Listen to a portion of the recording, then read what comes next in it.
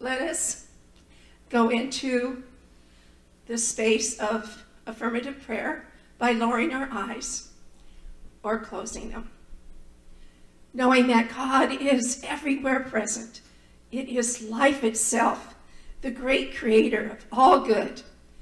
And this presence is in and through the universe as itself, as beauty, as joy, as harmony, as wisdom and clarity and infinite intelligence. It is the source of all good. It is magnificent. And we are one with this power, this presence. It lives within us. It beats our heart and breathes us.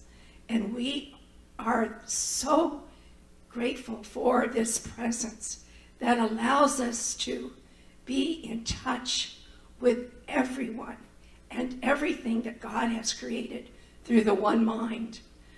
And I know that each one of us is having an awesome experience today of infinite intelligence, of wisdom, by opening our hearts and our minds to learn and to absolutely expand our knowledge of each other and customs and cultures around the world. I know that our lives expand each moment that we are present in this sanctuary or out in Zoom land or whatever. Anyway, knowing that everything is perfect, I am so grateful for this wonderful, expanding, infinite knowledge that comes to us today. And I release these words of truth into the law, knowing that it's already done, it's already so, and so it is.